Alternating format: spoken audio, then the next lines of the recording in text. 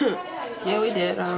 Just proud of everybody and how nobody gave up. And, even when we were down 12, I didn't see anybody's heads go down. And, everybody was still talking. Everybody was, every time we scored, the whole bench was giving energy and the crowd was getting into it. And it was just an amazing thing. And, that last play right there, we ran it to perfection. You can't ask for anything better. You can't ask for a better shot with the time that we had. So, Shawnee's a great shooter. And you had a good angle after the pass. You think it was in? Oh, yeah, definitely.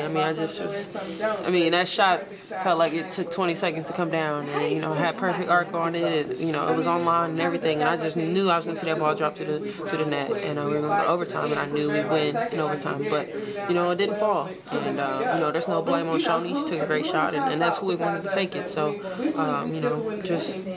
proud of everything we've done this year. How sum it up your career? After last year and not getting to participate in the run, just kind of sum up your career.